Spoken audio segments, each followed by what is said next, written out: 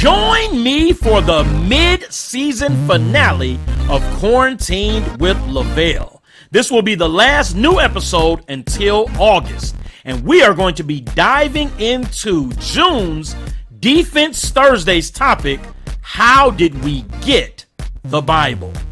Last month, we talked about how we can know that the Bible is really the Word of God. Well, this month, we're going to be talking about how we got the Bible with topics such as how did we get the Old and New Testament, the canon of Scripture, the significance of the Dead Sea Scrolls. And we have two very special guests joining me to help deal with this amazing and informative topic. Elder Michael Holloway from Elder Mike, Your Urban Church YouTube channel, and Minister Desmond Ingram of Christ Jesus TV YouTube channel. You don't want to miss this episode.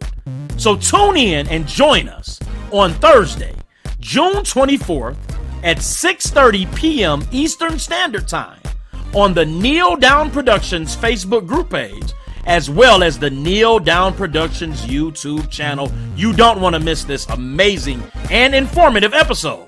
So tune in, spread the word, and we'll see you on the show.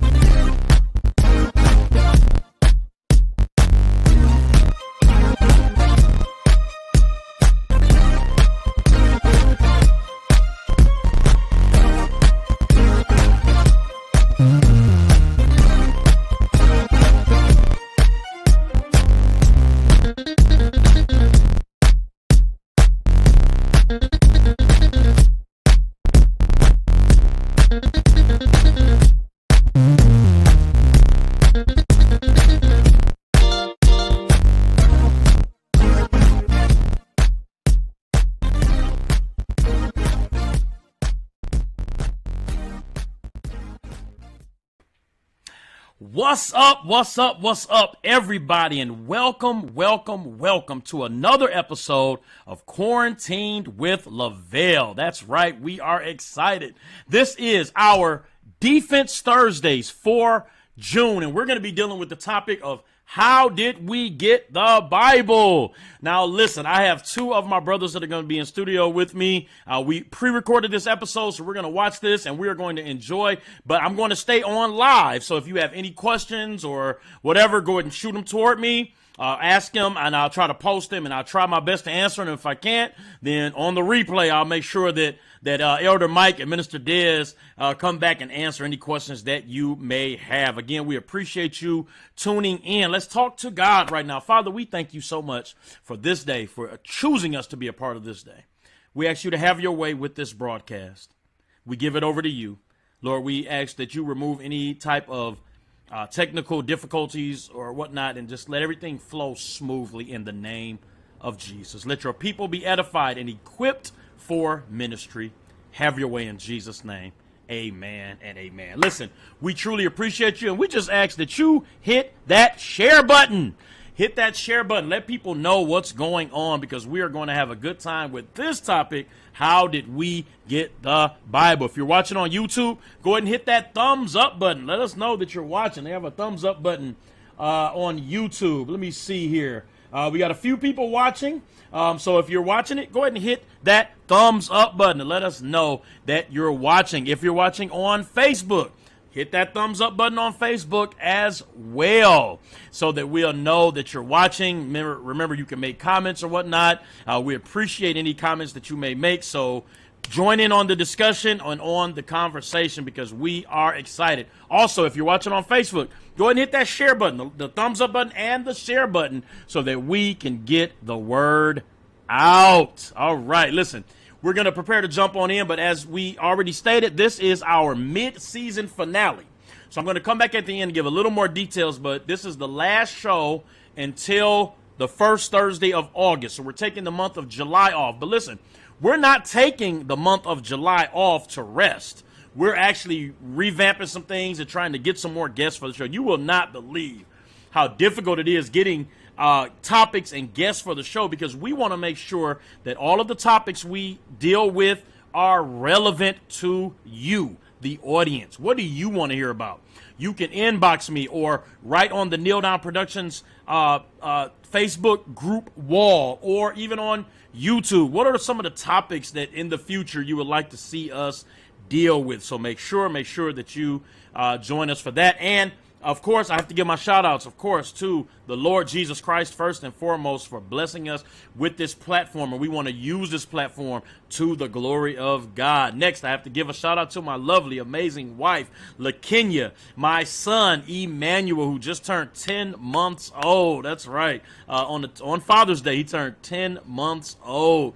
Amen. So listen, we truly thank God for him. Shout out to my mother, amen, to my mother-in-law, to my auntie Linda, my uncle Neal, and all of the audience, everyone who is watching, those of you who are faithful watchers of the show. We do just ask that you hit that share button so that we can get the word out. Listen, I'm not going to prolong this any longer. We're going to jump right in with the topic, how did we get the Bible? Remember, last month on Defense Thursdays, we dealt with how can we know that the Bible is actually the Word of God, right? So this month, go back and watch that May's episode, May's edition of Defense Thursdays. But for June, we're dealing with the topic: how did we get the Bible? Did God write the Bible? Did man write the Bible? If man wrote the Bible, is it reliable? Can we trust the words of man, right? We're going to deal with all of that. And, of course, I told you I have my two brothers, Elder Mike Holloway, Minister Desmond Ingram. And I'm telling you, I was completely blessed by this study, and I truly believe that you will too. Again, hit that share button as we jump on into Defense Thursdays for the month of June. How did we get the Bible? Praise the Lord, praise the Lord. Welcome, welcome, welcome to another episode of Quarantined with Lavell. And as stated before, we are in our June version of Defense Thursdays. Go back, if you get a chance, to watch May's version where I was talking about how do we know that the Bible is the Word of God. We went over the manuscript evidence. We went over the archaeological evidence. We went over the prophetic accuracy of the Bible. We went over the science of statistical probability and statistics, and I think it was really, really good. So please go back and watch that episode. But for this episode, I had to bring some help in. I had to call on my brothers because today's topic is, how did we get the Bible? Many people may think that God wrote the Bible, right? So we're going to get an understanding. How did we actually get the Bible? So I had to call on two of my brothers in the Lord, mighty men of God. So we are going to have Elder Michael Holloway. You all are familiar with Elder Holloway. He's been on the show several times. His YouTube channel is Elder Mike, Your Urban Church. And also we have Minister Desmond Ingram. Amen. So we are excited about having both of them on the show. So I'm going to bring them on, let them tell you a little bit about themselves, and then we're going to dive into this topic. First of all, my big brother in the Lord that I've been knowing for probably 12, 13 years, Elder Mike Holloway. Elder, welcome to the show. Oh, you're on mute, Elder. Sorry about that. Thank you. No problem. Thank you, Elder. Appreciate you, my friend. Thank you for inviting me back to the show. God bless all of your viewers. We're just excited about this topic. It's a great one. So I'm grateful to be here. Thank you so much. Awesome. Now, this next young man, I actually met him through following you, and I have been following him, watching his YouTube videos and watching his Facebook posts, and he is truly a mighty young man of God. So, ladies and gentlemen, please help me welcome my brother in the Lord, Minister Desmond Ingram. God bless you, Minister Des. Hey, God bless you, brothers. Once again, thank you for having me on. Been looking forward to this the past couple months, actually. We've been trying to set this up. So blessings to the audience and blessings to you guys as well. Thank you so much, man. Listen, so let me kind of say this. So I just met you, Minister Des, this year. And I appreciate you and everything that you stand for. Oh, let me put this information up now because I want to make sure that people follow your YouTube channel. Minister Desmond Ingram is on YouTube, and his YouTube channel is Christ Jesus TV. So just go to YouTube, type in Christ Jesus TV, and make sure you follow his YouTube channel. And, of course, Elder Mike Holloway is Elder Mike Your Urban Church on YouTube. So make sure you follow these two amazing brothers in the Lord. So let me start off by saying this now. Elder Mike, a lot of people may not know this about you, but you are, you're a husband, of course, you're a father, you're a minister, you're an apologist, you're a defender of the faith, you're a sports fan, you are a lot of things, but what a lot of people don't know, and this was actually how I met you, you're also a musician and a producer. So yeah, that's how I met you. We were doing Eric Walker's play, The Call Center, and that was how I met you. We spent many nights rehearsing music at your house, and you trying to get me on key. No, no, I didn't have to work hard. This brother is gifted. Dr. Lavell is a definite gift to the body of Christ. But absolutely, I haven't done a lot of music lately. I've kind of more so focused in the apologetics arena. But you're absolutely right. I still got my studio, and you've been to my house. You saw I still got my sound booth and all the keyboards and everything. So thank God all my sons are musicians so they can take it to the next level. Yes, sir. Yes, sir. Well, you laid a wonderful foundation. Amen. So Elder Mike, why don't you just briefly just tell us a little bit about yourself, and then we'll have Minister Des tell us a little about himself, and then we'll jump on into the topic. Sure. As stated, I am Elder Mike Holloway. I am an associate pastor of Power, Hope, and Grace Bible Church. Well, my pastor is the wonderful Bishop, Dr. Quentin W. Wingate, a wonderful man of God who loves truth, loves the word of God, loves the Bible, and we're going to get it straight right from the Bible. So I thank God for him. We're located in Detroit, Michigan. And so we're grateful for being a part of that ministry. I am the husband of one wife, and her name is Sister Belinda Holloway, and my wonderful wife. And I have three sons, Marcel, Mike Jr., and Kendall. And Marcel is 30. Kendall, wow. Yes, that means, I'm 40, but no, I'm kidding. But he's 30 this year. He turned 30. And Mike is 25, and Kendall is 24.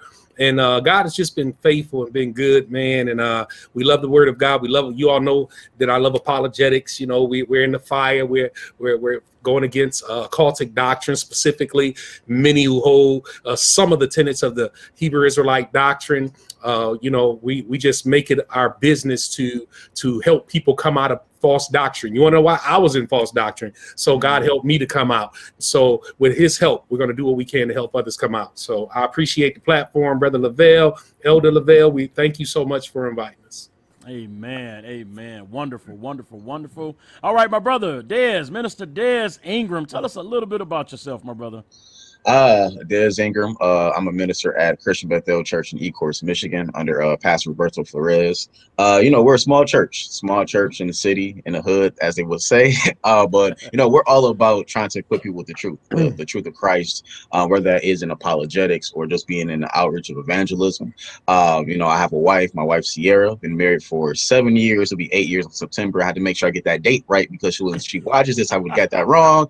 I'll be sitting on the couch. All right. I'll be at one of y'all house. Okay. Right. But I have a son named Jaden. I'm also enrolled at Moody Theological Seminary, do undergrad work for biblical studies. So I just love the Lord. I'm not the sharpest knife in the drawer. I look at you guys, both Elder Lavell and Elder Mike, as heavyweights in the faith, and just doing things to continue to equip young brothers like me in the Lord, to continue to go hard and have knowledge. So once again, just thank you for inviting me on. Hey, man, my absolute pleasure, my brother. Hey, man. All right, listen. So normally, I know this topic, we could drag this on for hours and hours. So I don't want this to be a 3-hour episode here. So we're going to jump right on in. So the topic is, how did we get the Bible? So before we jump in with the first question, which the first question is, how did we get the Old Testament? We're going to talk to Elder Mike about that. But before we do, I just want to get some terms set out and laid out here, Elder. So number one, it's three things. I want three things. Number one, the Bible is inspired. The Bible is absolutely inspired, which means that it's God breathed, right? That God bore them along. Okay. Number two, the Bible is infallible and inerrant. Now, infallible means unable to deceive. And inerrant, of course, means without error. So the Bible does not deceive us, and there is no error in the original autographs. We talked a little bit about that last month, and we could touch on that. And then number three, the Bible is sufficient. I wrote this little note here. Scripture provides what we need to know God. Not everything there is to know about God, but everything that we need to know about God. And through the manuscripts, we talked about this last month, through the manuscript evidence, it has been sufficiently preserved. So absolutely. Elder Mike, just for a brief second, talk a little bit about this inspiration thing. Now, I was inspired to write the play Issues of Blood. So is that scripture? I was inspired, right? Yes, sir. And it was a powerful play at that, but no, it was as powerful as it was. It was not a scripture. We can be inspired from the standpoint of being encouraged to do something for the kingdom of God. But when it comes to the inspiration of scripture, as you brought out, this means that this is God breathed. God, though he uses human instrumentation through inspiration, right? This type of revelation only comes from God, right? I'm actually, with the help of the Lord, you all pray, I'm working on a book right now. Yes. And I wanted to, Amen. I wanted to be an encouragement, but it's not inspired scripture, it's not inspired scripture. Inspiration that comes from God, we believe, and I know we'll kind of get into it when we talk about the canon or the authority of the scriptures. We believe that to be closed, right? There is no more adding to the books of the Bible. The inspiration that comes from God, where we get our complete Bible, that has been completed through God, through the apostles and those associated with them, and the law and the prophets, and so on. Amen. Amen. There are several quotes from several church fathers dealing with the infallibility and the inerrancy of Scripture. We may get into a little bit of that, but I want to read this quote, and it's from Dr. Timothy Paul Jones, who wrote a phenomenal book called How We Got the Bible. And this is what he says. He said, the Bible is inerrant and infallible in its inspiration. It is sufficient in its preservation, but it's dependent on interpretation, I'll add proper interpretation, and illumination for its application in our lives. I thought that was a really good quote. The Bible is inerrant and infallible in its inspiration. It's sufficient in its preservation, but it's dependent on proper interpretation and illumination for its application in our lives. What do you think about that, Minister Des? Does that kind of I like sum it. that up? That sums it up. And I love the fact that how what was the author's name again? Dr. Timothy Paul Jones. I like how Dr. Jones put that, especially when he got the point with revelation and also illumination, because a lot of times people will say, and I don't think people do it on purpose. Because I used to say these things for like, man, I just got revelation when I was reading this word. It's like, no, actually, you're getting illumination. You know, right. God by the Holy Spirit is highlighting some things according to His word, but He's not giving a revelation anymore. We don't see that. I know we'll talk about that a little bit later. How God gives revelation to the prophets, the apostles, or someone close to the apostles or prophets of old, but we don't see that anymore. So I like how he highlighted that. So that's really good stuff with that quote. Amen. Amen. All right, brothers, let's jump on in. I got a list of questions here, and we're just gotta go on through these questions. So, Elder Mike, I know this is a broad question, but if you can just kind of give us a little bit of history on how did we get the Old Testament. So the topic tonight is how did we get the Bible? But the Bible is in two parts, the Old Testament or the Old Covenant and the New Covenant. How did we get the Old Covenant?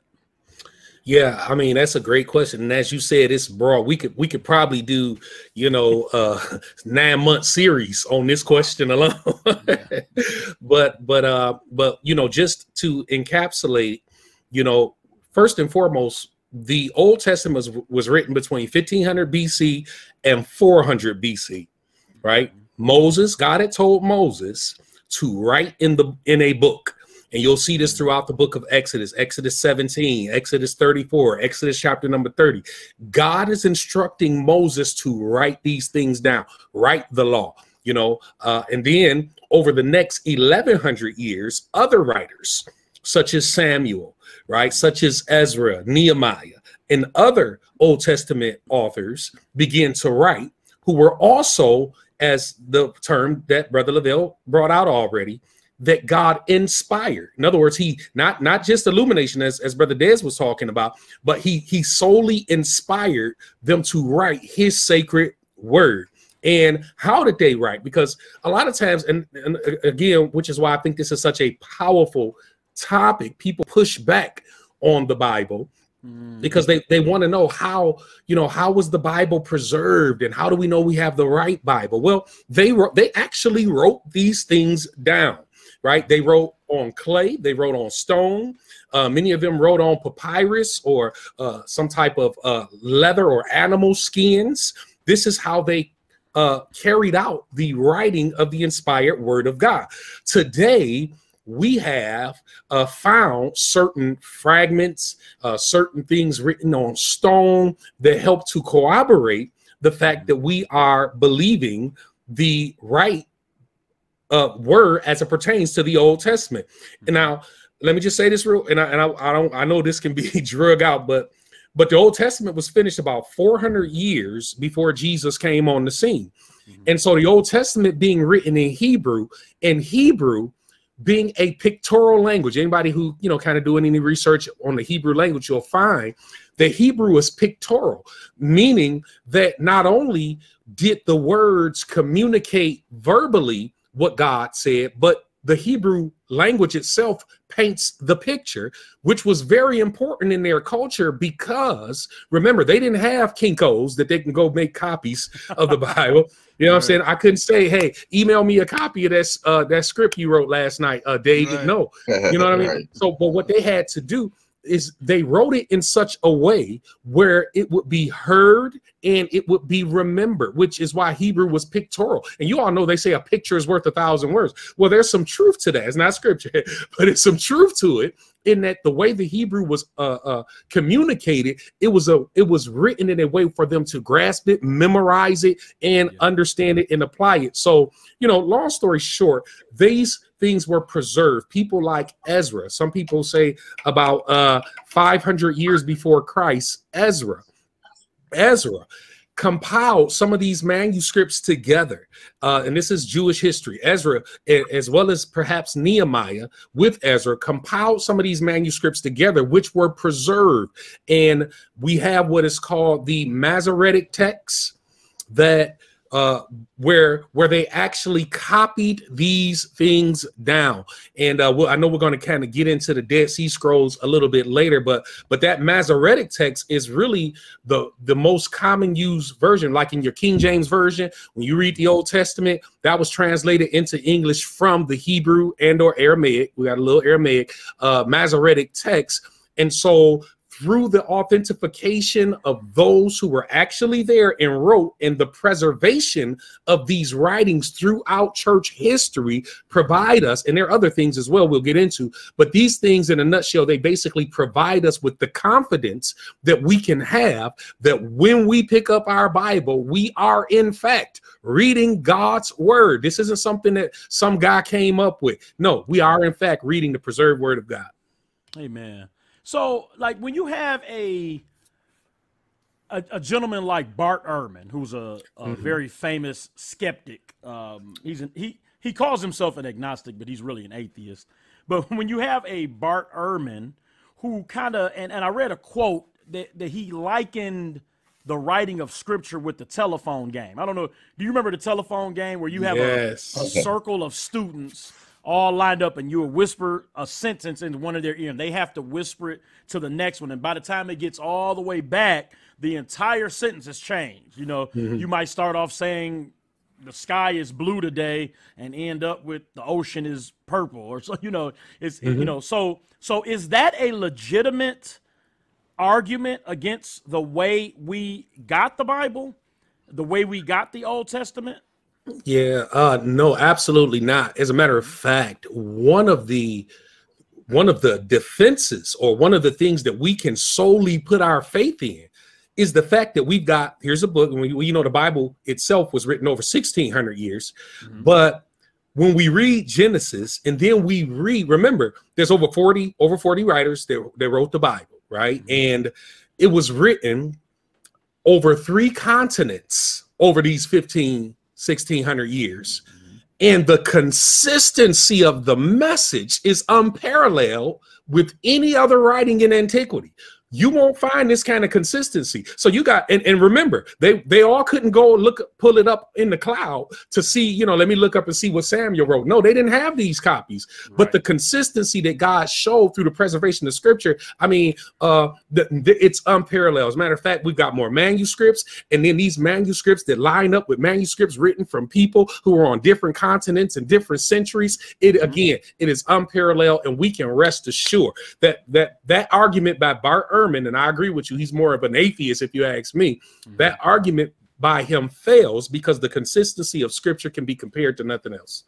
Yeah, and you know, Elder, I find it really interesting that he compared it that way, because that's completely taken out the written version. Yeah. That only deals with the oral version. Now, the written version, now if you have that same circle and you write down the sky is blue today, and you tell the next person to write it down, they're looking at it. Yes. You even talked about the pictorial language of the Hebrew text. So it wasn't just oral tradition was important. But another thing I want to say about oral tradition, you cannot compare oral tradition in the way they studied oral tradition in the way we do. I can't remember 10 phone numbers in my phone right now. I know like 4. I know my wife, when we were still dating, made me memorize her number. I'm like, I don't got to memorize it. I got it in my phone. She's like, no, your phone might die. You need to memorize my number. Right. Absolutely. But we don't, you know, now we got iPads, we got TV shows we're watching. It's so many distractions that, you know, back then they didn't have all of that. They would study the word of God, and they had the time to dedicate to that. And if I can add that too, elders, I was just reading Dr. Craig Keener, and it was his commentary on Matthew, and he makes a great point that in that school of thought in ancient Rome, well, you know, when the Romans were taking over at that time, if you were a Jew you know, they learned from the Romans, where the Romans would say, hey, look, in their ancient school of thought, they had to memorize everything. And so if you're a Jew, even in the time of Christ, with the New Testament, I know I'll be talking about the New Testament soon, they have to memorize a lot of things, even to the point, if you're like one of the disciples of Christ, and ultimately becoming an apostle, and then even being under the apostles' teaching, you had to memorize these things that they were being taught. So, you know, when people sit here and say these things like Bart Ehrman may say, like a game of telephone, what you're doing is being disingenuous, and you're really just kind of disregarding, you know, the discipline of those of ancient times, whether that's in the New Testament or even in the Old. Absolutely. Absolutely, man. That's really good. You know, skeptics, they have to come up with these arguments. Otherwise, they would have to admit the authenticity of Scripture, and they're not ready or willing to do that. Right. You know, in any way, form, or fashion. So, yeah, definitely. I think that's really, really good information. We talked a little bit last month about the sophers. Though, you know, they had people that would count the letters in the Hebrew language, so that they wouldn't. And another thing, they had regard for the word of God. That's right. They believed the scripture that said, if you add to this, then the plagues in this book will be added to you. If you take away, then your name will be taken away. You know, they believed that, so they did not purposely.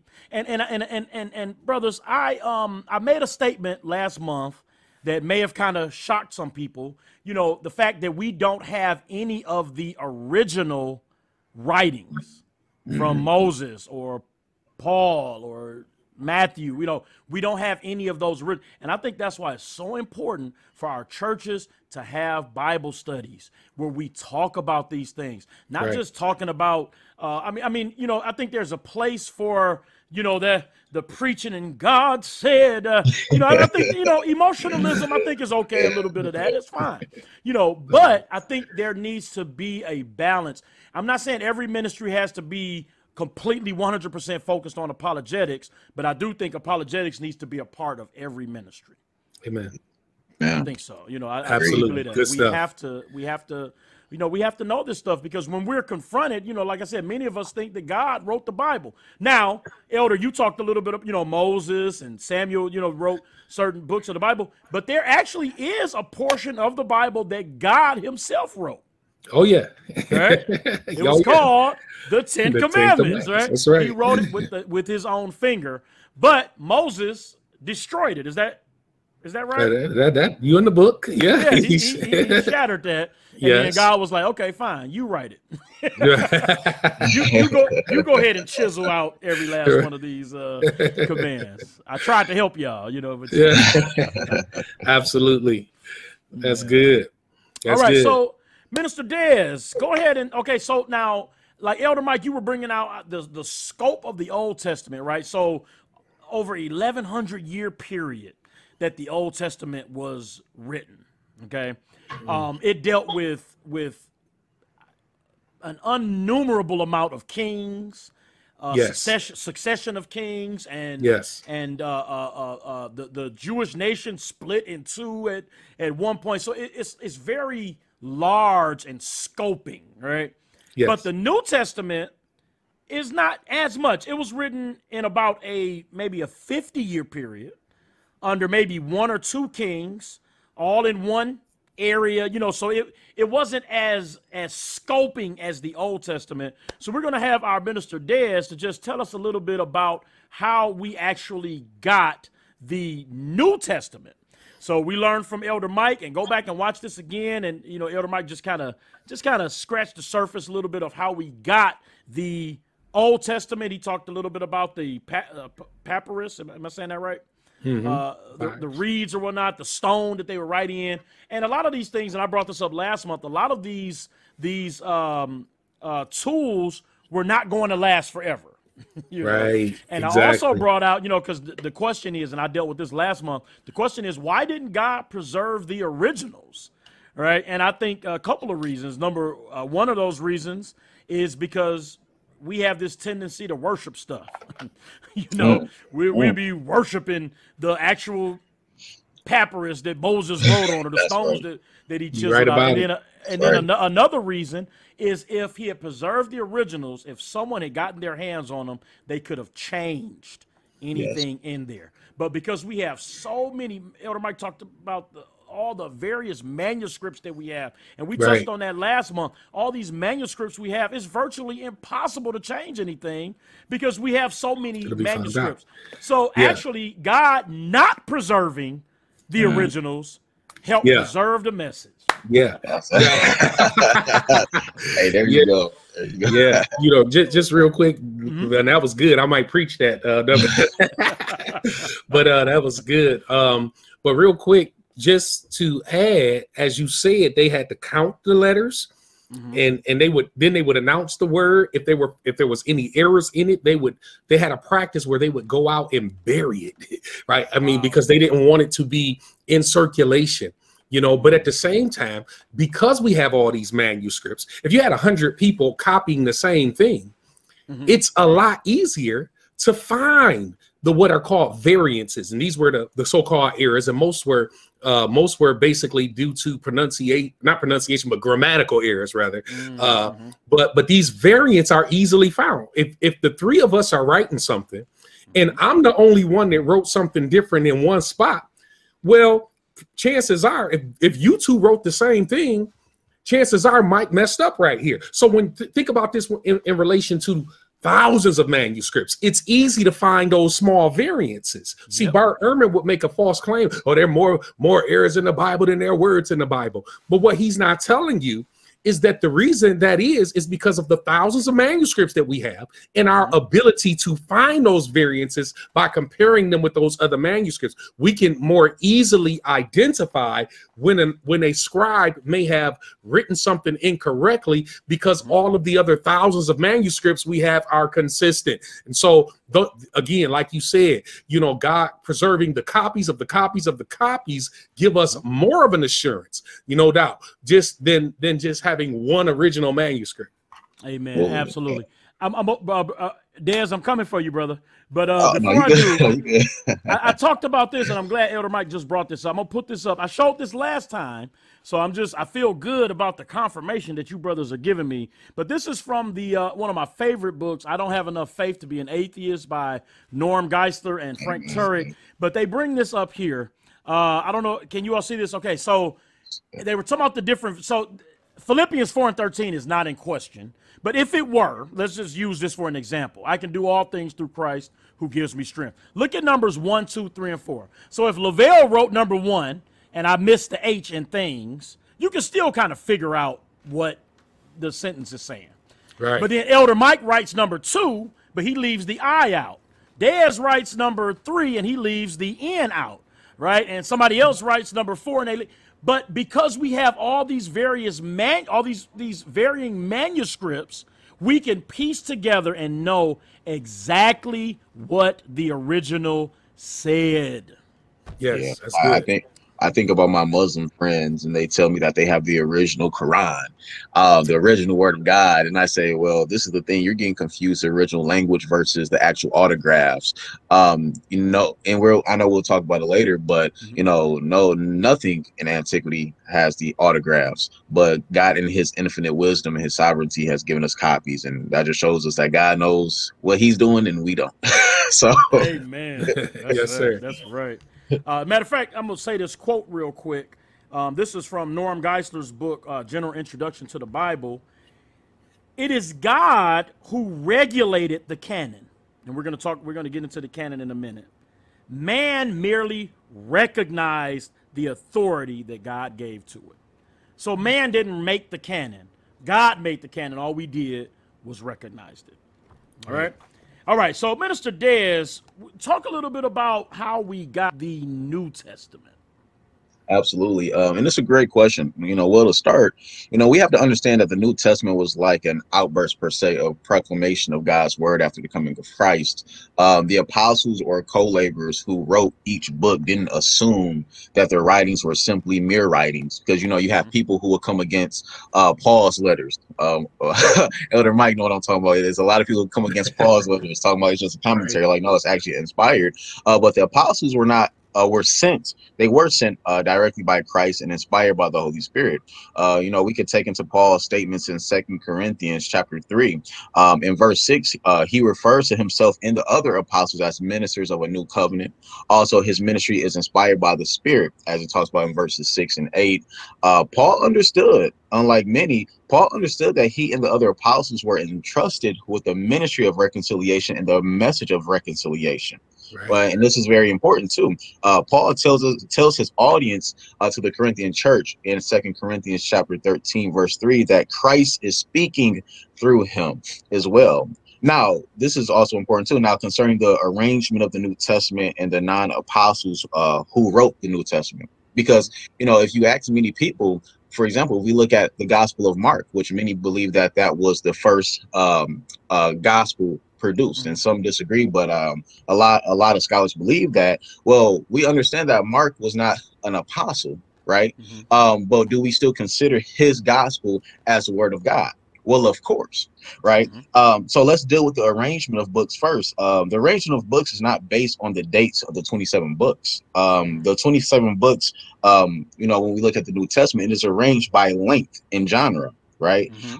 Now, what do we do with books like Mark, Luke, Jude, and Hebrews? Though they were not apostles, they were co-laborers with the other apostles. In other words, their message was based on their relationship with the apostles. And I believe it will be the same way in the Old Testament as well. You had to know somebody. You have to know a prophet, right? You have to know an apostle. You have to, those in order to be able to write something the inspired word of God for it to be considered canon. So, for example, though the author of Hebrews is unknown, though some may say it's Paul, though some may attribute it to Paul, nevertheless, Hebrews was written in the earliest years of the apostles. Hebrews was actually being cited in the first century by Clement in his letters. The author of Hebrews, he tells us in his letter that he is a co-laborer with Timothy. So it's a lot of these things that we see, but this is how we get the New Testament. But we see that if you're an apostle or you're close to the apostles, God will speak in being inspired by the Holy Spirit, and we can consider that as canon. And that's how the New Testament, in so many words, in a short version, is developed. You're right. Yeah. And again, like I said, like Elder Mike said, we could talk for months on this topic alone, So now you brought up an interesting point about the different requirements for the canon. All right. So I wrote this note here, and you all tell me, I think there were 5 criteria. Number 1 was the book written by an apostle or prophet of God?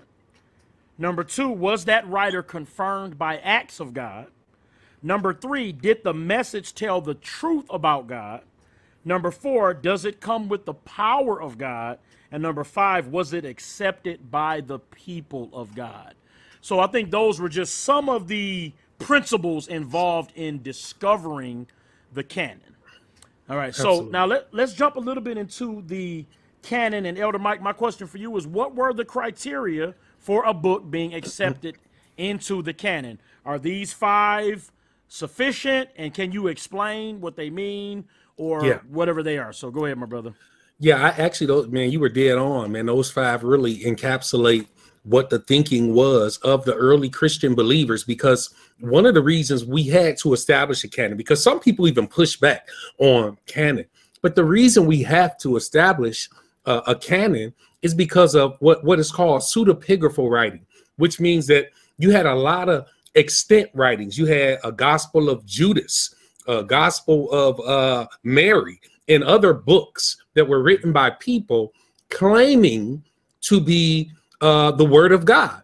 And so people can be led astray. So it was important. The early church fathers, the early church leaders recognize we've got to get a hold on this to establish what it is that's coming from God versus what's coming from the these pseudepigraphal writers. So some people would write a book in the name of an apostle that wasn't written by that apostle, and so they were counterfeit. They were false teachers. And so this became very important. So as you brought out, when they had to validate that it was either written by a prophet or apostle, how did they do this? Well, one of the reasons, this is another reason why early church history becomes vitally important. We can go back to men like Polycarp, men like Ignatius, who were disciples of the apostles, and read their writings and their affirmations and their quotes actually from many of the apostles, and as well as Justin Martyr. Justin Martyr quotes from the writings from the apostles, as well as Irenaeus as well. So these men, their writings become very important, because as we look throughout church history and we can see disciples of the apostles or disciples of the apostles, and we find that throughout the history, certain letters have been accepted as written by John, written by Paul, written by Peter, we were able to say, well, yeah, this book should be included within the canon. So yeah, so it had to have some type of apostolic affirmation. Jesus said in St. John chapter number 17, he said, blessed are they who believe on me through your words. He said, through your words. So their words are important. And so we had to validate what their words are, as well as, like you said, the truthfulness of it, right? There are no varying things. This is another, you can read the Gospel of Judas and you won't get halfway through, but before you say, man, this don't sound like none of the rest of the Bible. You know what I'm saying? It's just ridiculous. The Gospel of Mary and all these things that cannot be confirmed, and as well as accepted, like I said, in church history. These things are important. And like I said, you encapsulated that beautifully. This is why we need a canon of scripture, you all. There too. And we should know that today. How many folks getting up today talking about, I got a word from the Lord? Absolutely. I got a word. And what's sad is many of them are even putting their so-called revelation on par with scripture. And that becomes dangerous. So and you brought out inerrancy earlier, we have the authority. This is what we call it, the authority of the scripture, meaning that when the scripture speaks, it becomes the authority, not my words, not my opinions, but the scriptures. Yes, yes. So, I always think back to okay, so Des, you talked a little bit about how soon these books were written. Mark being that first gospel, and he, of course, got his information from the Apostle Peter, who was an eyewitness, right?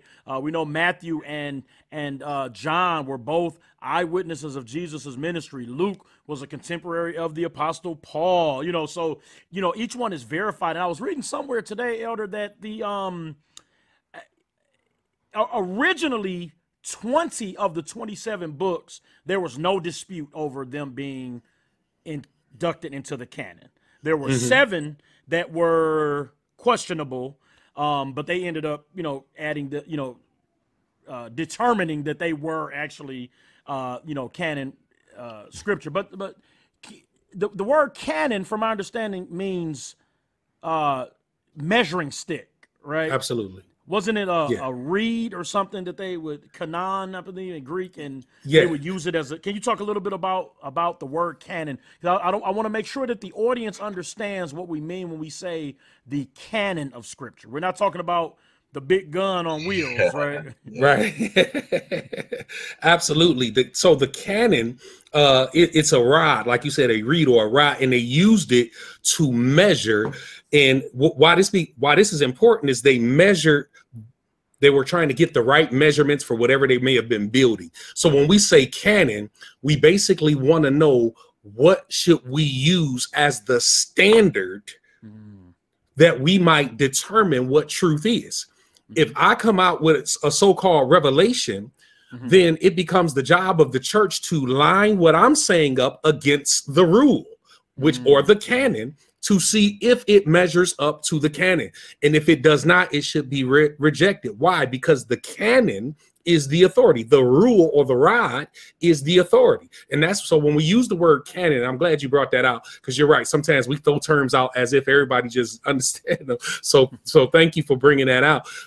But so when we say canon, we basically, the canon of scripture, we're basically saying that everything must be compared to the word of God. It is the final authority. It is our source of truth. Amen. I have a quote here from J.I. Packer. He said this: the church no more gave us the New Testament canon than Sir Isaac Newton gave us the force of gravity. Man, come on. That's God right. gave good. us gravity, and he gave us the New Testament. All the church did was discovered what God had already proclaimed. Talking good, Doc. Right? Yes, so, you know, and one of the earliest creeds in the church, I know when the Apostle Paul got saved, when he gave his life to Christ, right? He met with Peter for, I believe it was 15 days or something like that. And we know they weren't just sitting around chopping it up, talking about the game, the Olympic Games, right? Right.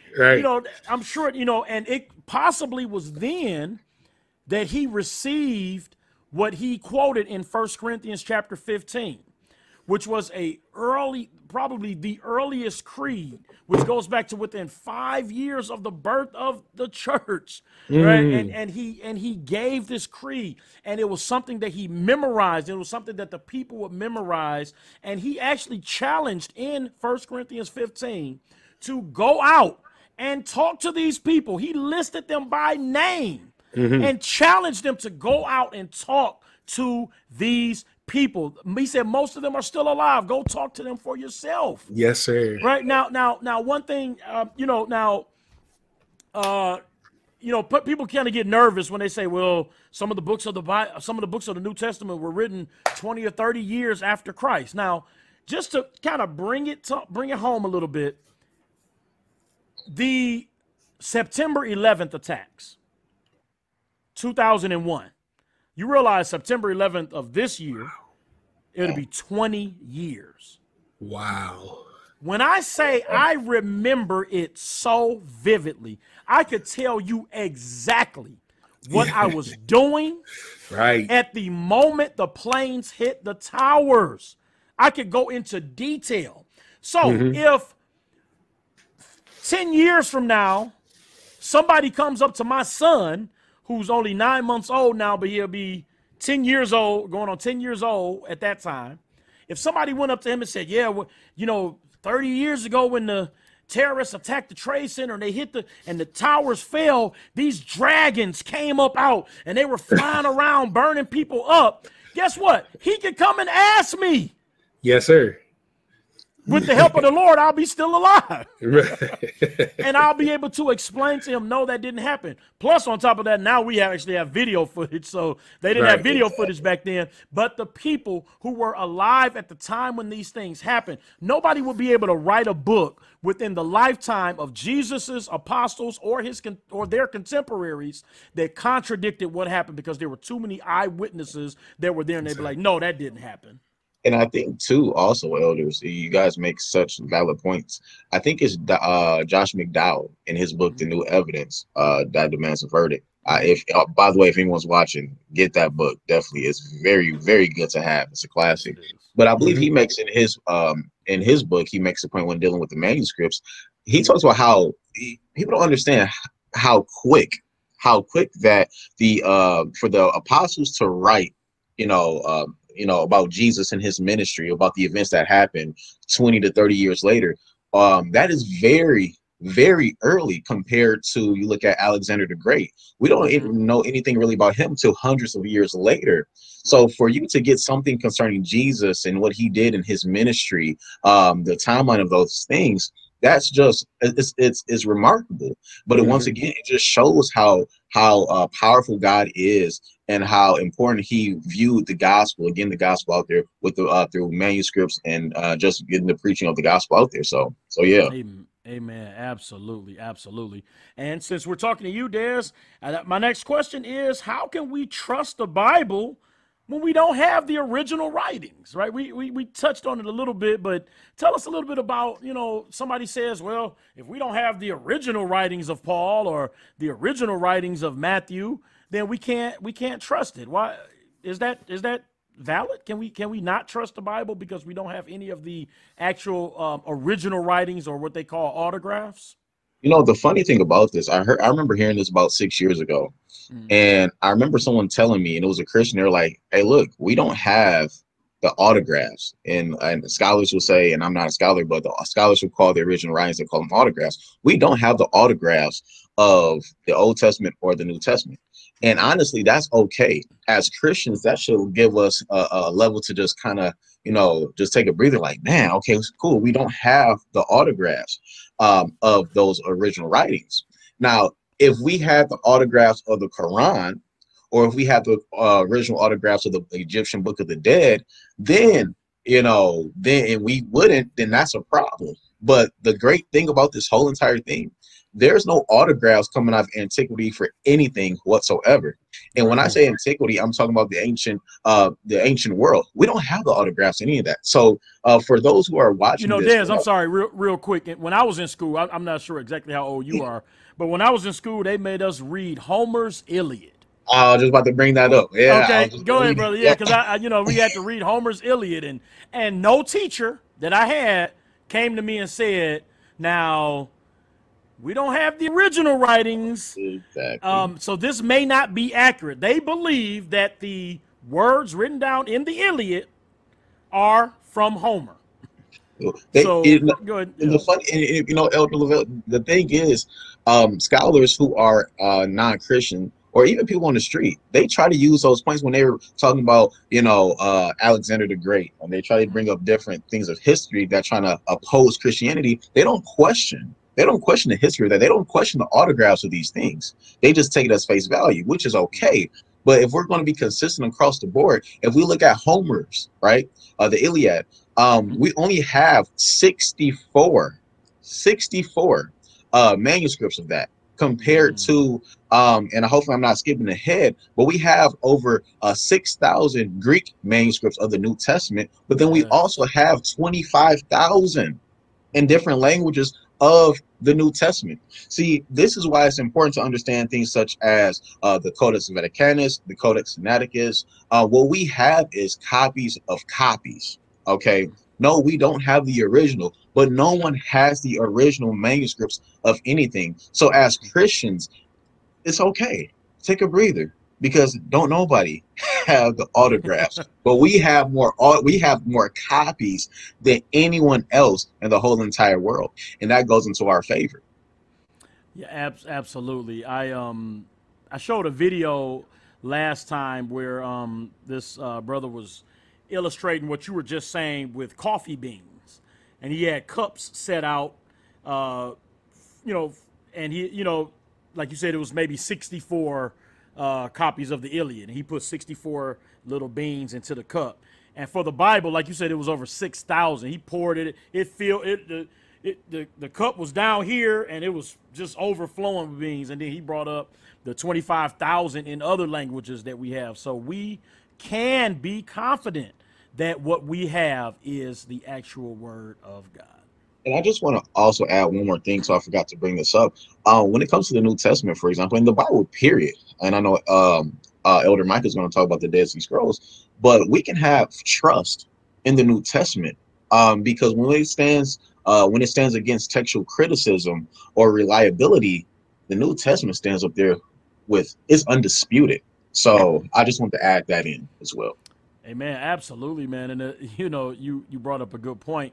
If we were the only ones that didn't have the originals, then we might be a little like, yikes, if everybody else had all their originals and we didn't, then we would be attacked, and rightfully so, But like you said, nobody does. So that is a blessing and something that we can be firm in our beliefs. Yeah. All right, Minister Des, you brought up the Dead Sea Scrolls. So, Elder Mike, my next question is for you. What was the significance of the Dead Sea Scrolls being found in, I think it was 1945, 6, 7, somewhere in there? I just heard a story today. Okay. About how it happened. It was some young man who was looking for his sheep, some young shepherd or something like that, and he threw a rock to see if the sheep was in the thing or whatnot, and ended up hearing a cracking of a container and went in there, and that was how he found it. But what was the significance? Because we hear a lot about the Dead Sea Scrolls. What are the Dead Sea Scrolls, and what significance did they have? Right. So, I mean, the Dead Sea Scrolls are definitely one of the most fascinating archaeological finds of our lifetime, because there was always been a lot of pushback, because although we've given a lot of evidence specifically of the authenticity of the Old Testament, the problem that the church faced with many of the skeptics was that the copies we had were from the 9th century. And I'm talking the actual copies of the Old Testament we had were well after even the New Testament had ended. But these were, well, again, and I brought this up briefly, the Masoretic text. Now, again, you know, we can affirm the authenticity of the Masoretic text, but the pushback was that, come on, man, these things were written, you know, 2,500 years ago, and yet you all are saying the only copies you all have are come 2,500 years later. Come on, and so there was a lot of pushback. Well, the Dead Sea Scrolls, as you brought out, which was found around 1947, when the person threw the rock, right, and he identified these caves that held what we know today as the Dead Sea Scrolls. These scrolls, within these scrolls, there were copies of all of the books in the Old Testament scripture, I believe, with the exception of Ruth. And what's interesting is when the textual critics and archaeologists did a timestamp on these, that the Dead Sea Scrolls were actually written about 1,000 years earlier than our oldest text of the Old Testament. You know, it dated back to the first, potentially early 2nd century, which was an amazing find. And on top of that, now here it is, and just to add a little bit more to that, is that this cave was inhabited in history by people who were called the Essenes. Now, anybody knows anything about the Essenes, they were strict religious Jews who didn't want anything to do with Christ. So it's not like there was any type of collusion where, no, these were Christians anyway, and yeah, okay, Christians came up with this. No, these caves were inhabited by the Essenes, and although they would have believed the Old Testament scripture, they had no vested interest to prove Christianity to be right. And so when you started to review these texts that we had from the 1st century, the Dead Sea Scrolls, and you compared them against the Masoretic text that we had, you found that they were virtually the same. Of course, there were grammatical variances, and I think you brought up a wonderful thing when you showed the example about Philippians 4:13. So they found small things like that.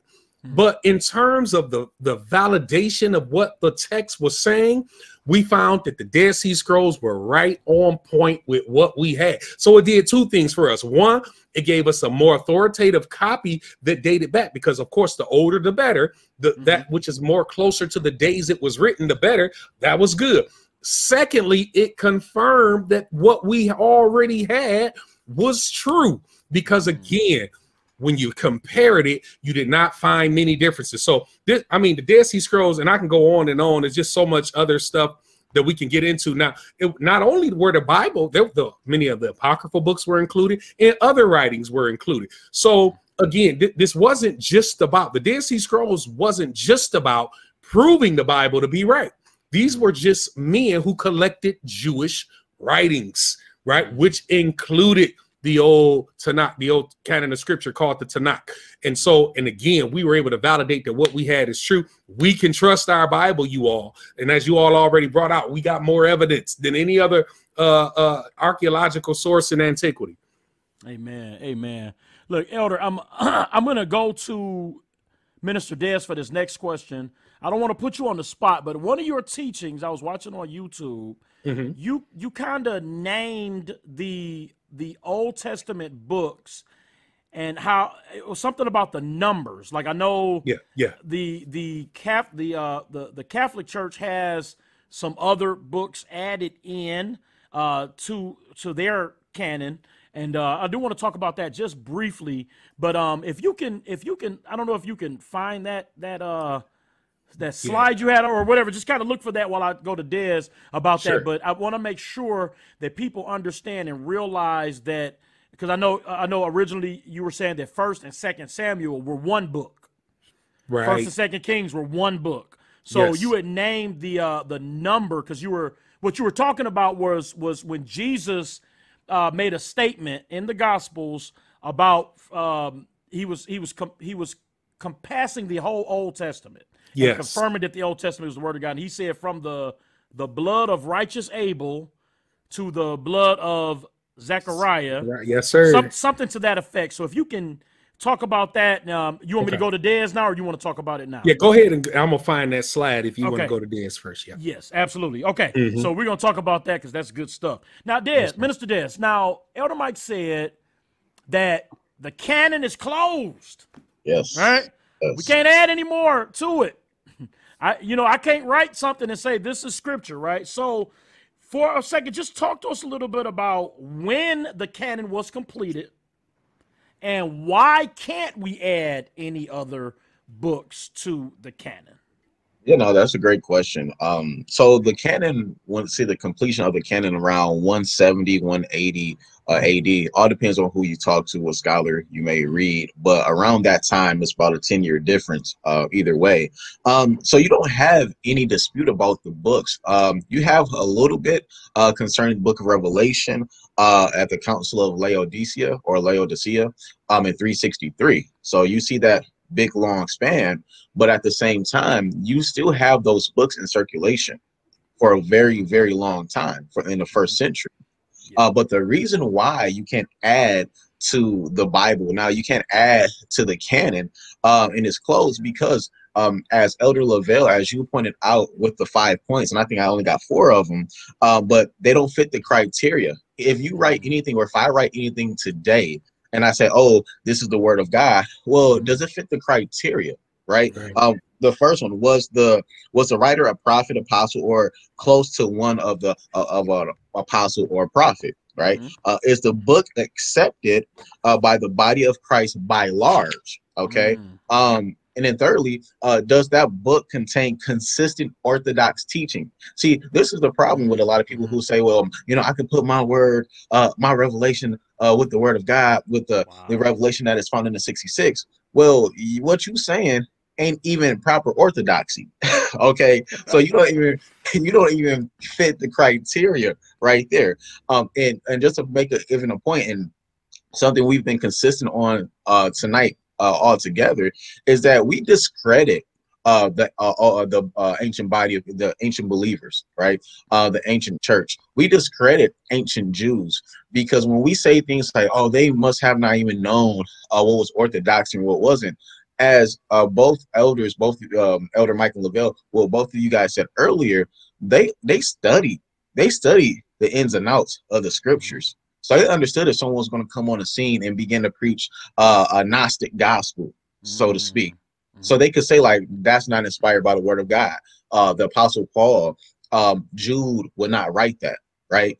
And then on the 4th point, did the book bear evidence of the morality and spirituality of the Holy Spirit? And that's very important. That is why when we look at cult doctrine today, where there's someone who is in, and they're going to tell me I'm picking on them, but someone, if they're a Hebrew Israelite, for example, and they say, well, I got some writings and it's on the same level. No, it's not. You're going to try to sit here and say that this is the word of God, but still deny Paul's writings, when the 2 Peter chapter 3 tells you that they looked at Paul's letters as scripture. Yes. So once again, that is the criteria. That's why the canon is closed. When God is speaking through the apostles, once again, they knew, Paul knew, the apostles knew this wasn't just mere letters they were writing or commentary. This was the word of God, and their followers knew it. Yeah, and excellent explanation. And I think that one of the reasons the canon has to be closed, Minister, is because, okay, let's use, and we're not picking on anybody, but I know the Jehovah's Witnesses believe in progressive revelation. So Jesus is coming back in 14 or 11 or whatever it was. He didn't come back, so now they have to add to it and explain why he didn't come back. We don't have to do that with the Bible. We don't need to add anything, because the Bible is, as we said in the very beginning, is sufficient on its own. Man, that's plain and simple. If you look at any other religion, any other group, especially the cults out here in today's time that was created within the last 100 years, they always have to find a loophole. Always. And I want anyone who watches, they always have to find a loophole to make their doctrine sufficient, right? Well, Jesus is coming back here. Well, he's not coming back. Well, you know, you got to understand this is what he really meant. No, let the word of God be the word of God. And unfortunately, when you get people who are in cults, they don't want to take the word of God as the word of God because it's pertaining to their flesh. This is why they join cults, or they create a cult. So yeah. My wife and I are reading through the book of Galatians, and she looked at it like, how can they, speaking of the Hebrew Israelites, how can they deny this? And I said, that's why many of them have to get rid of Paul. Amen. They have to, because if they don't have a leg to stand on. So, you know, it's like they have to get rid of Paul, because everything that he teaches, if it is scripture, and we know that it is because it was confirmed as canon, the Apostle Peter, who was one of the closest to the Lord Jesus when he was here on earth, confirmed that it was scripture, as Minister Des brought out. So, you know, we don't need to get rid of any biblical authors, because the biblical authors that we have, the 66 books, like you said, they're closed. And thank God they are. Yes. You know, any so-called revelation, or as you said, illumination that I get from those scriptures is strictly that, but it cannot be on par with scripture. Amen. Yes. All right, Elder Mike. So yes, sir. We were So my next question, and you could deal into what we were talking about a little bit earlier about the books of the Old Testament. But my next question was, how can we trust the books of the Bible when we don't know who the authors of some of the books are? So, like, we don't know who wrote the book of Hebrews, for instance. We don't know who wrote the book of Ruth. Or Esther, right? We don't know who wrote these books. So if we don't know who wrote them, how can we trust that they are actually the word of God and that they belong in the canon of scripture? Yeah, I mean, that's a great question. And I think Minister Des actually hit on this a little earlier when he was explaining about the canon. And I thought he did an awesome job doing so. Even though we don't know who the author of Hebrews is, what we have is a historical account of the acceptance of its writing within the congregations of the church. And when you talk about books like Ruth, the same thing. They were embraced and accepted by the people of God, by Moses, Ruth wasn't accepted necessarily by Moses because it was written after, but the point is by the prophets and by the Israelites of that time. It was always accepted within the community of the believers and considered as authoritative scripture. And just, you know, to hit on even the point we were talking about earlier, just to kind of solidify that we hold to the same biblical text as even the Israelites in the Old Testament. You know, Josephus, who was one who was a Jewish historian, and this was in the first century. He wrote down, because a lot of people they'll ask who was not a Christian, by the way. Who was not a Christian. Thank you. Yes, sir. He was certainly not a Christian, but Josephus made a statement that we have 22 books. And now somebody might say, and just kind of alluding to the point that you brought out earlier, somebody will say, well, what do you mean 22 books? And then, you know, because people ask, should the Apocrypha be included, right? when you break down the 22 books of the Hebrew Bible, and some would say 24, depending on how it was broken down. But if you could just, I'm sharing the slide. If you can add that slide to the screen. Yes, sir. And let me just say this right before we Sure. do that. Sure. So as of now, we have 39 books in our Old Testament. 39 books, absolutely. And we have 27 in our New Testament. That equals the 66 that we have. So Absolutely. what Elder Mike is saying is that Josephus said we had 22 books of the Old Testament. So exactly. Does that mean that the other, I'm not that great at math, the other books that equals 39 Right. were added? We're going to let Elder Mike talk about that. Here you go, Elder. Yes, sir. So when you study the Jewish Bible, you'll understand that they grouped the 12 minor prophets into one book known as the 12. So now already we've got so taking those 12 minor prophets, we already now are down to the 30. I'm sorry, down to the 33 rather, and I'm messing up here, right? Then. Right. I'm sorry. We're up from Josephus, who said it was 22 books. If you add those minor prophets, those 12 minor prophetical books together, now we're up to 33. Right. And just so you know, when he talks about the minor prophets, everybody, he's talking about Hosea, Joel, Amos, Obadiah, Jonah, Micah, Nahum, Habakkuk, Zephaniah, Zechariah, and Malachi. Did I get that right? Zechariah, Haggai, Zephaniah, Malachi. Yeah. Yes, sir. All right. Yes, sir. And so, but in the Jewish Bible, they made that one book. You know, we break it down in our Bible. We call them the minor. We call them the minor prophets. There was nothing minor about them, actually, but other than the size of their writing. That's all we're saying when we say minor is the size of their writing. And then they come, as you brought out earlier, they combine 1st and 2nd Samuel together. That gets us up to 34. They combine 1st and 2nd Kings together. That gets us up to 35. They combine 1st and 2nd Chronicles together. That gets us up to 36. They combine Ezra and Nehemiah together. That gets us up to 37. They combine Ruth and that should be Judges together. That gets us up to 38. And then Lamentations, you all know, was written by Jeremiah the prophet, and they include Lamentations with the prophet Jeremiah, which gets us up to our 39.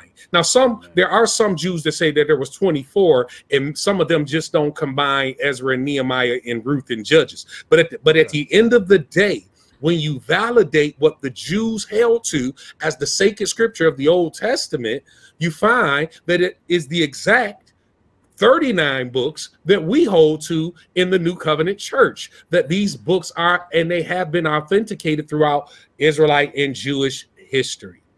Amen. Amen. So Elder. Yes, sir. I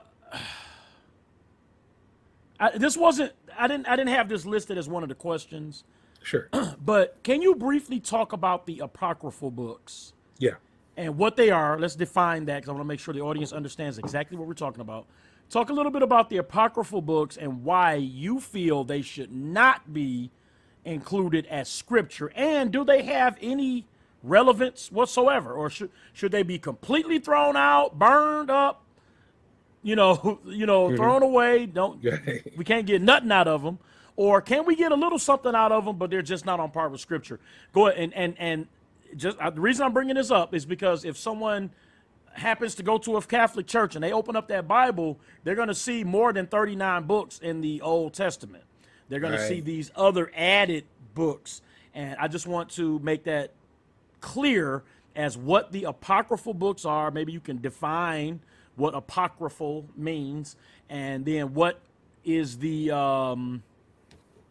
is there any use for them for today? Yeah. I mean, and that's a great question. It's something that's hotly, and when I say hotly debated today, whether or not the apocryphal books should be included. Well, when we talk about the apocryphal books, we're talking about what were considered lost books that were taken away. But when we study, again, this is why I pointed out what the Jews held to as their Old Testament canonical scriptures. They did not include the Apocrypha in their list of 22/24 books. The apocryphal books were not included.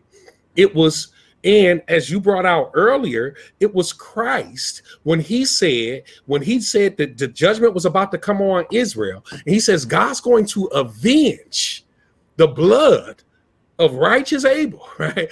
All the way up to Zechariah. When you do that, you'll find that encapsulates the Old Testament scriptures. He doesn't go up to Maccabees, right? Right? He doesn't go up to Tobit. He doesn't go up to any of these apocryphal books. Now, do they add value? I say absolutely. I believe. Elder, I'm sorry, 1 second. Before you go into that. Yeah. So when you say from Abel to righteous Zechariah, the New Testament, I mean, the Old Testament ends with Malachi. Yeah, right. Yeah. So how can we? So did Jesus cut out from the book of Zechariah to the end of Malachi? Are those books not a part of the canon as well? Oh, I see. That's a great question again. And I'm just going to quote the scripture from, it's in Matthew 23, verse 35, because I want to quote it right. Okay. That upon you may come all the righteous blood shed upon the earth, from the blood of righteous Abel unto the blood of Zacharias, son of Berechias, whom he slew between the temple. The last book in the Jewish Bible describes the death of Zacharias. And so the first book, we all know that Abel, being the son of Adam, was killed in the first book of the Bible, which is Genesis. The last book of the Hebrew Bible tells us the story of how Zacharias was killed. So what Christ was in essence doing, he was giving us the outline of the entire Old Testament scripture, and he was judging Israel for their rejection of the Old Testament and the Old Testament prophets in his day. So he gave us the scope there. He doesn't talk about Tobit. He doesn't talk about all these other writings. And so again, this is why it's important to know some of the history, because you'll be saying, well, that's not our last book. Well, from the Jewish perspective, it is the last book. And Minister Des brought up the fact that the books of the Bible are not ordered like my DVD shelf. I have my DVD shelf in alphabetical order.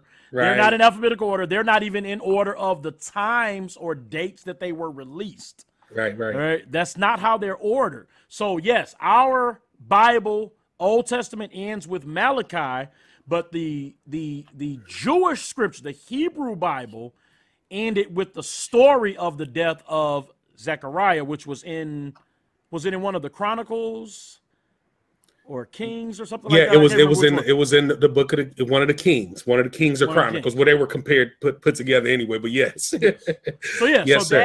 When Jesus made that statement, and I'll make sure that I put it up on the screen when we air this.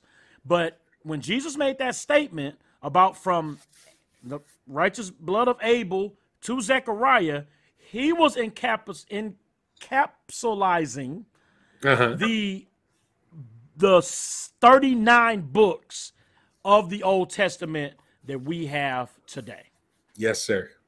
All right. Absolutely. I'm sorry, Elder. Now go on. You were about to talk a little bit about the other apocryphal books. Well, just real briefly, I was going to say that, yes, any serious Bible student should read. Listen, I have got a copy of the Apocrypha. I think there's a lot of good historical information there. As a matter of fact, you'll see some of the fulfillment of what Daniel talked about fulfilled in the apocryphal books. You know, we find the desecration of the temple with Antiochus the Fourth going on in the apocryphal books. You find where God turns his back, or Israel rather turns his back on God, and many of them are scattered abroad. So there's good historical information there. They were never, and this is what people say, they took it out of the Bible. No, they were included with the scripture as the apocryphal books. They were never included as sacred books. They were included to historical. And remember, this is why I said that there was a 400, what theologians say 400 years of silence, right? But there was a 400-year span between the last book of our Bible in the Old Testament and the John the Baptist coming on the scene. So Within that 400 years is when those apocryphal books were written. And so they were added just to provide us with the historical narrative of what took place in that space. And that does become important. And I would encourage people to write it. Read it. However, there are problems. You can't take it as authoritative. There are problems with it, and we can get into that. That'll be a whole another show. But there are problems with some of the texts. You know, some discrepancies, some contradictions in some of the text. So we cannot take it as scripture. Yeah. So I just read this today, so I don't have all of the facts on it. But I guess there was a man named Hermes who wrote something called The Shepherd. This was maybe 180, 190 AD. And at one point, the church, they were debating about whether to include that with scripture. And they came to the decision that the canon was closed. It was not scripture. It was good. Right. And it said, but one of the church fathers said it is not to be read in the assembly of the church with the brethren. You can read it on your own. You can get something out of it. It was good information, but it was not scripture. When we talk about scripture, we're talking about the authoritative word of God. Yes. Now, we can read some of these apocryphal books, but again, we're not to take them as scripture. They're not definite words from God. They're good, like Elder Mike said, for historical purposes. Right. But not for anything that they're not good for orthodoxy, for what we believe. Everything that we need to believe about God is in the 66 books that we have in the Bible today. Yes, sir. All right, so I just only got one more question here, so I'm going to let you all kind of talk about this. Minister Des, you can start, and then Elder Mike can put the nail in the coffin there. So I wrote this question: how were the 66 books that we have today solidified into the Bible that we have today? So now we understand what the canon is. It's the measuring rod. We know that there were certain criteria for them to choose which books, or not to choose, to confirm which books God had already chosen to be in the Word of God.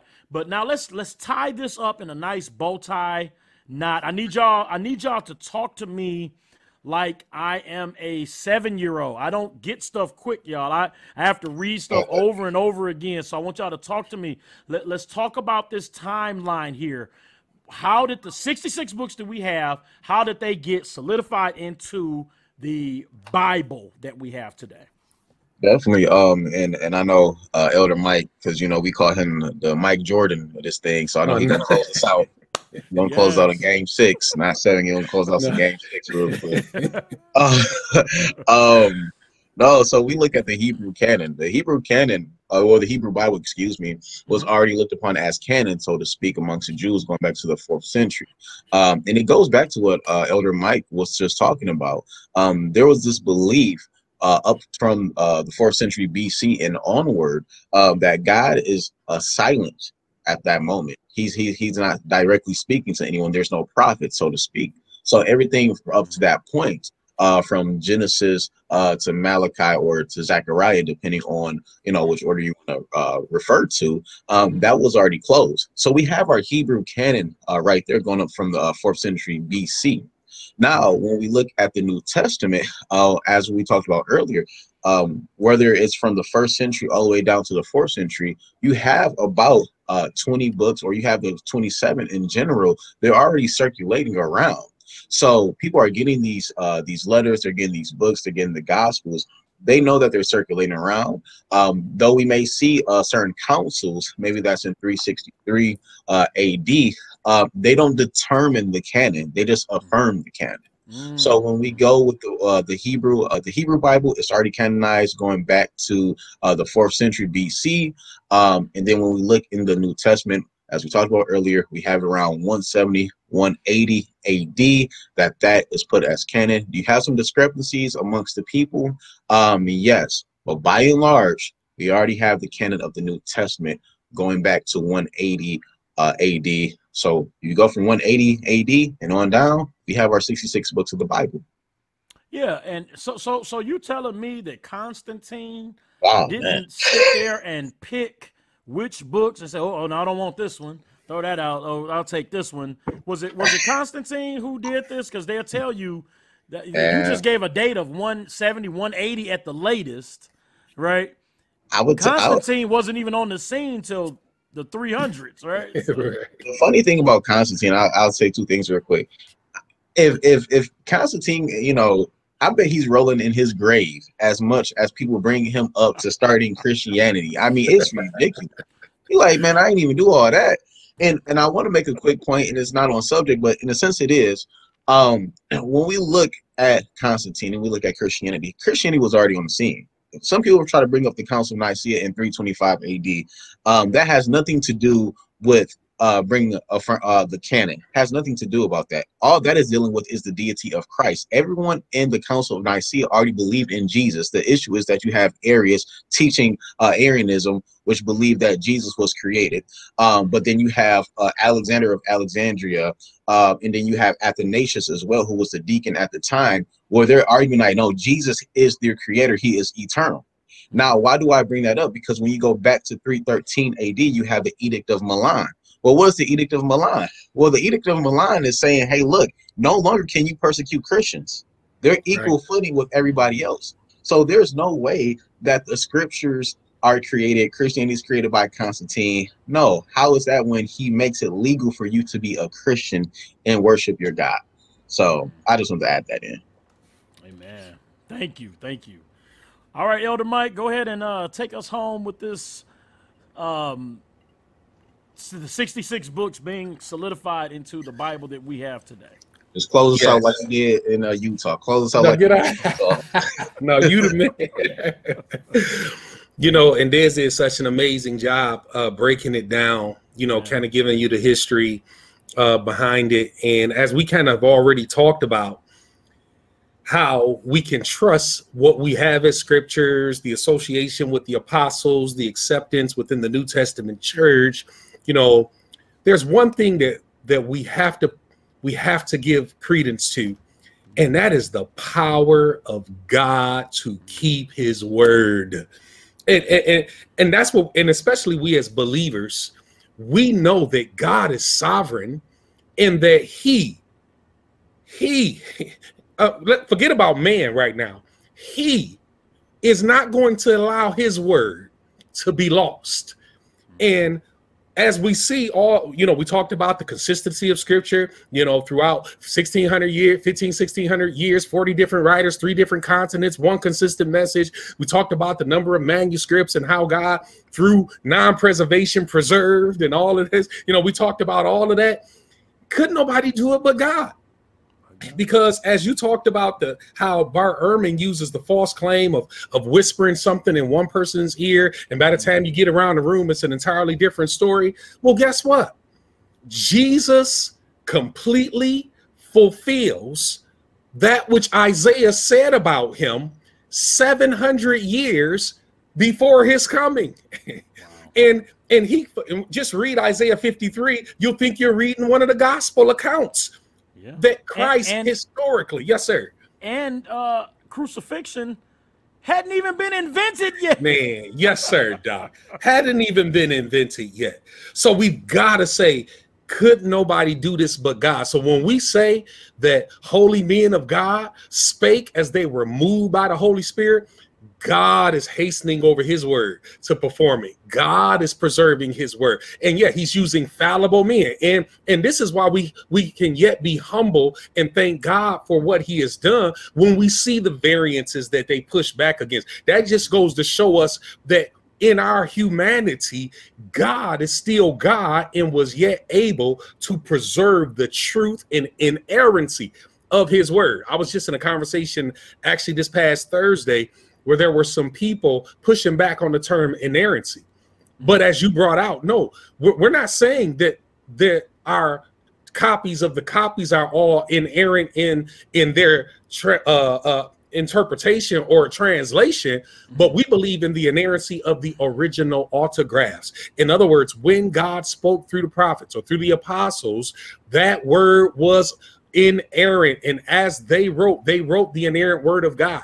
And thank God he has preserved his word and he has kept it for us today.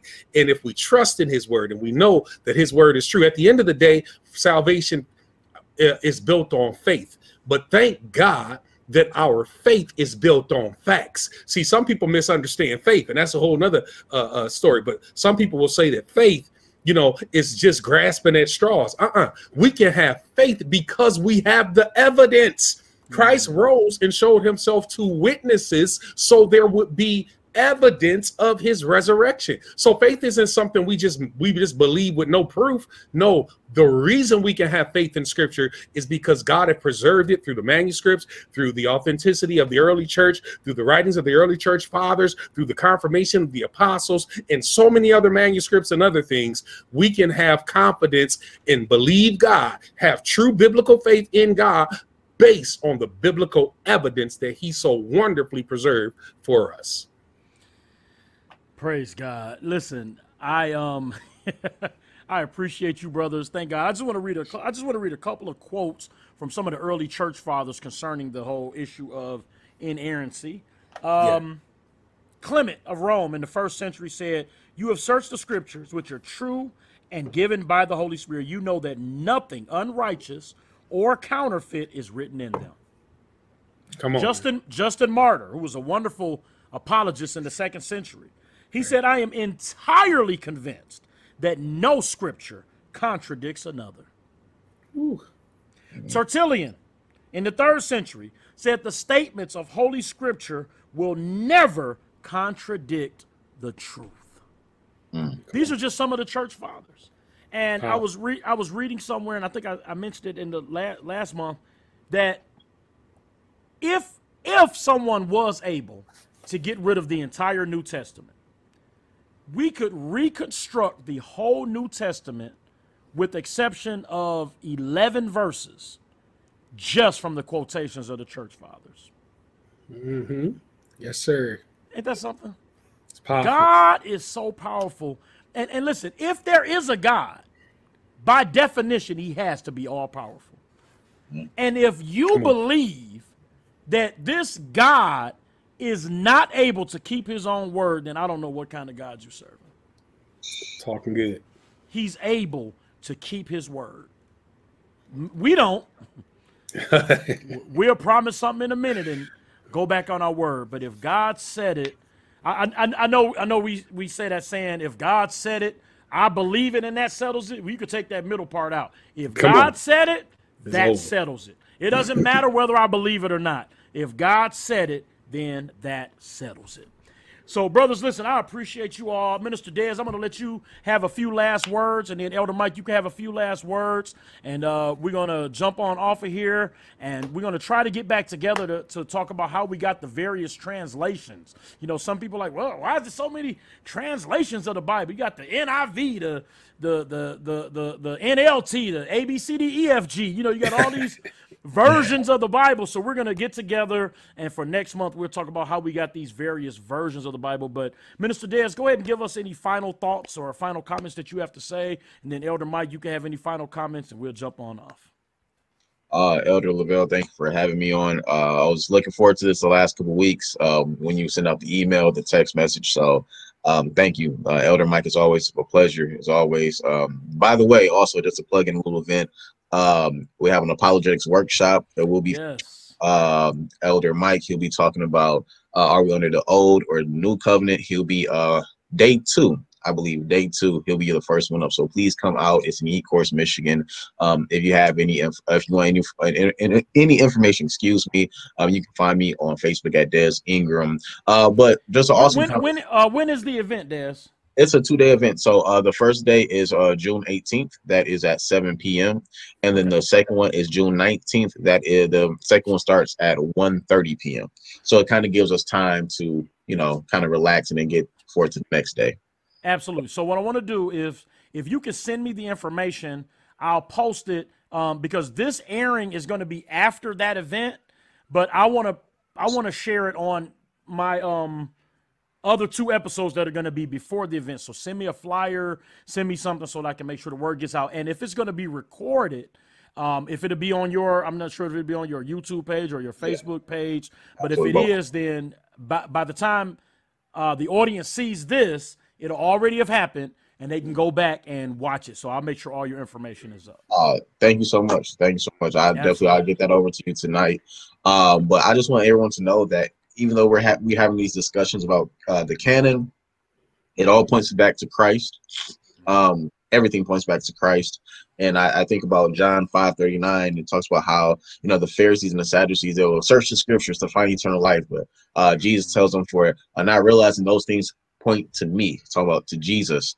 And so if you're having questions about the canon of scripture, the Hebrew in the New Testament, the Hebrew Bible in the New Testament scriptures, and you realize that it is it is the 66 that is the canon. Hey, that just shows us how God can preserve, and if he can preserve his word, he can preserve you. I know I sound like a TBN preacher looking into the camera, but nevertheless, everything points to Christ. So just an awesome time. Thank you for having me. Amen. Thank you, my brother. I truly, truly appreciate you. Elder Mike. Yes, sir. Oh, wow, man, this has been amazing. I have truly been blessed and encouraged by your words, Elder Lavell and Minister Des. Man, I just have enjoyed this. And I want to say, as Des said, all the scriptures point right to Christ. Yeah. Jesus came as the culmination of all the law and the prophets, right? And his life is fully on display as the living word of God that we trust in.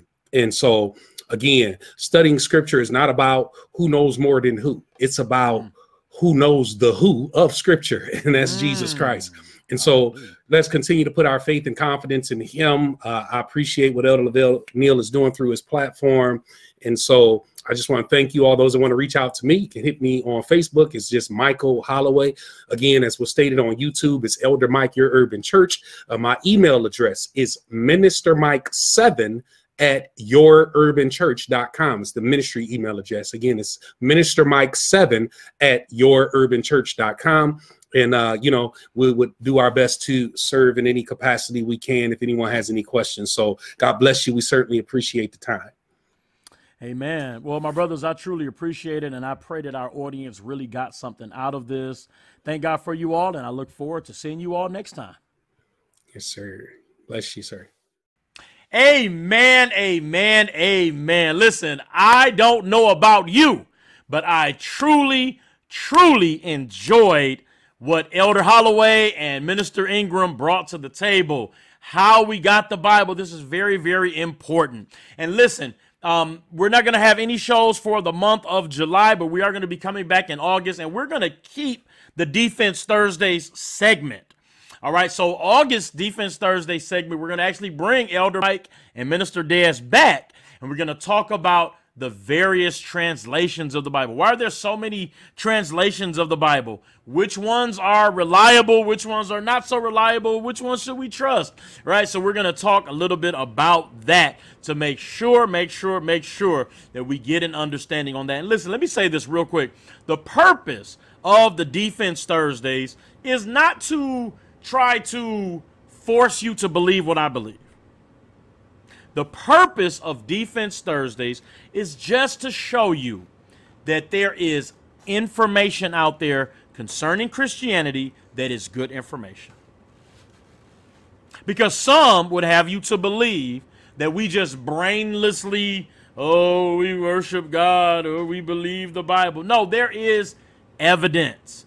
Now, do you have to accept that evidence? Absolutely not. That's your choice. But the purpose is just to show you that there is evidence out there that you can have that and it's reliable information so that you will have a basis to stand on. So we're going to keep the Defense Thursday segment. If there's any apologetics topics that you all would like us to deal with or like me to deal with, please let me know. Write it on the wall. Write it on YouTube or whatnot, and let us know. Or you can email me at nealdownproductions1@gmail.com. That's nealdownproductions, the number 1 at gmail.com. Let me know what topics you would like to hear and what Defense Thursdays apologetics topics that you would like to see us deal with. All righty, all right. And listen, of course, you can always go to the nealdownproductions, .com Facebook page. Click on that quarantine tab. All of our information is right there. Listen, also, if you would like to support us in any way, form, or fashion, you can definitely do PayPal. You can either type in at Neal Down Productions or the email address nealdownproductions1 at gmail.com, or you can give through Cash App. Our Cash App handle is $Neal Down Pro. $Neal Down Pro. You'll see our logo pop up. You know you're in the right area. Or you can go to nealdownproductions.com. Click on the Donate tab.